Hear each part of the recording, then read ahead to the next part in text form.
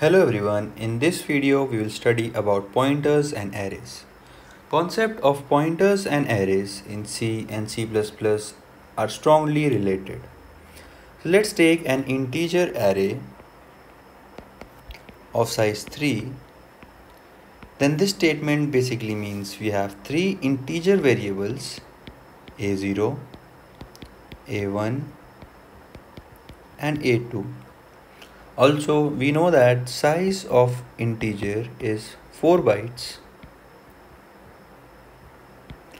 and this array is having 3 elements. So the size of the array is nothing but 4 into 3, 12 bytes.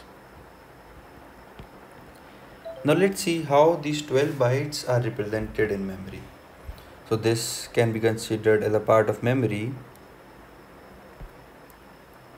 Memory is very big, so it can extend from bottom and top also. It is a part of memory. Let's say one block here represents 4 bytes of memory.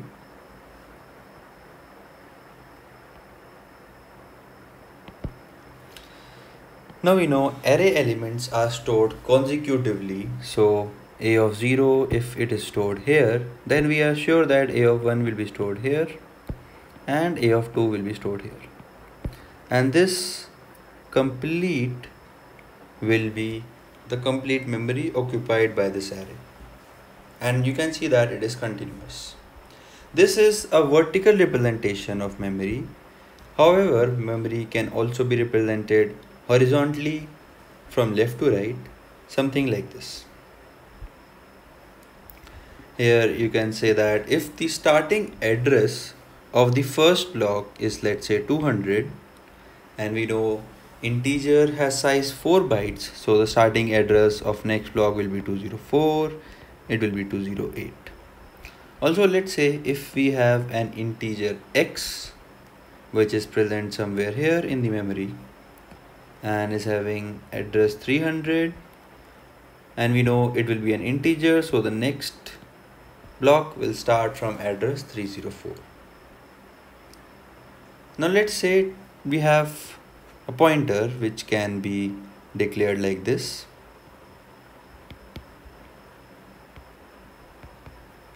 And let's take two cases.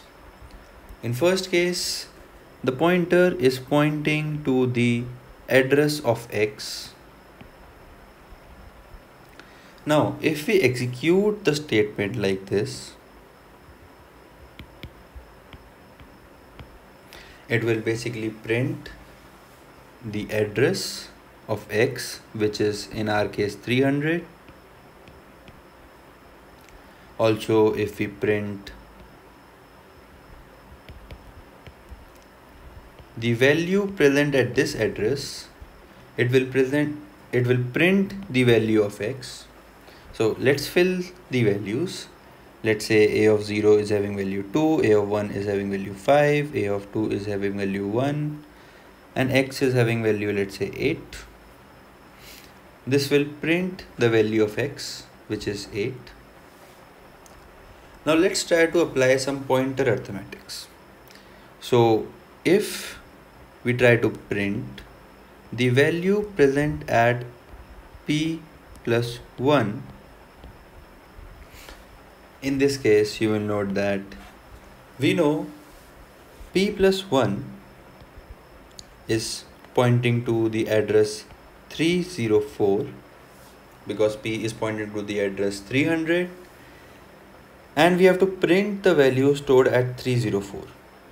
But since x is an integer variable and we only know its value, we cannot be knowing the value of its neighbor. So in this case, it will print a random value, that is a garbage value. So you can see that pointer arithmetics does not make much sense if we have a single variable. But on the other hand, let's say if we have an integer array, so if p is pointing to the base address of a, which is address of first element of a, in this case if we try to print p, it will print the address of first element of array. In our case it is 200, and if we try to print the value there, it will print 2. Now in this case, if we try to print the value of star p plus 1, that is, if we try to increase the address, in this case the address will increase from 200 to 204, and if we try to print the value there, we know that the value at address 204 is 5, because it is the second element of the array, so it can print the value 5. So you can see that pointer arithmetics makes sense in case of arrays compared to single variables. Now there is a fun fact. Let's say we have two statements. One statement is written like this: print star a plus 1. Now we know a is pointing to the base address of the array, and the second is this: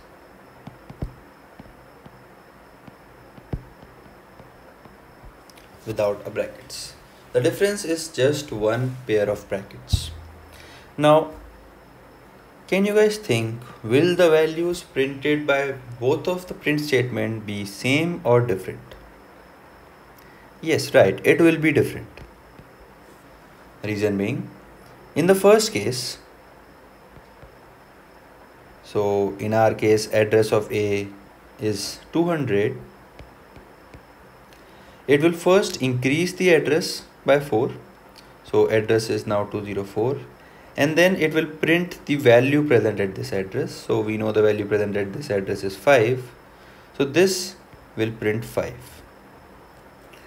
However, in the second case, we know address of A is 200, we are first printing the value present at A, which is 2. We know the value present at address 200 is 2. Now we add 1 to that value, so it becomes 3. And you can clearly see that 5 is not equal to 3. Now let's say if we have to print all the elements of the array, then let's see how we can assess the ith element of the array. So each element of the array, so element at index I, it has an address and a value. The address of an element at index I can be represented like %a of I, or it can also be represented as a plus I. Similarly, the value of the element, ith element of the array, can be represented as a of I, or value present at the address a plus I. Now if we have to print all the elements of the array, we can just run a for loop, I equal to 0, I less than 5, or 3 in our case because we have 3 elements. And to print the address, we can execute the statement like printf %t \n for the new line and %a of I, or we can also write a plus I in this case because both are same. And to print the value, since it is an integer, we will use %d \n for next line and the value a of I, or we can write star a plus I. So the first statement will print the address and the second statement will print the value. And when you will execute such statement in a program, you will note that the address printed will have a difference of 4. So if the address of a of 0 is 200, then the address of a of 1 printed will be 204, and address of 2 printed will be 208. Also, one more interesting fact. Even though A is a pointer to the base address,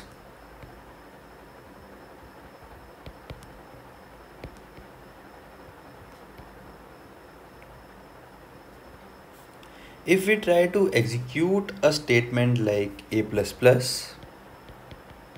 that is increment the value of this pointer, this will not work and give a compilation error.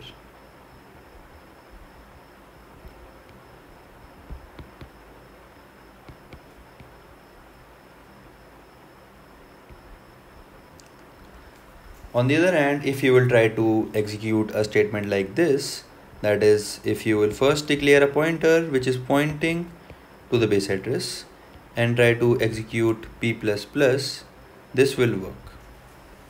And it will increase the value of the pointer by 4 because the A array is having data type integer.